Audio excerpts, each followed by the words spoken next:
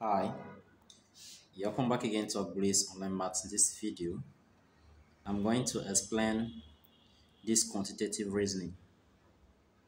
It is inside Ugosugo 2050 edition, page 23. It's very simple. We have 2 here, we have 1, we have 37, we have 5, and we have 7. How are we going to solve this? If you want to get 37, you do 2 times 1 is 2. 5 times 7 is 35. So that 35 plus 2 will give you 37. That is all.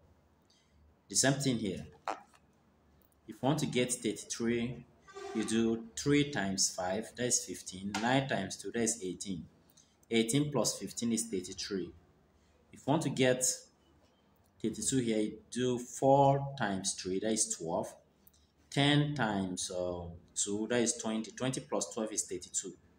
So now, if you want to get maybe 4 here, what are you going to do? You do 32 minus 10 times 2. That is 32 minus 20.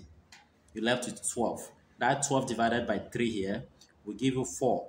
If you are looking for 3, you say that 12 divided by 4 will give you 3. If you are looking for the down one, maybe 10. You do 32 minus 4 times 3, that is 32 minus 12. You're left with 20. 20 divided by 10 here will give you 2. Or that 20 divided by 2 will give you 10. That is all. It can work in all cases. Thank you so much for watching. God bless.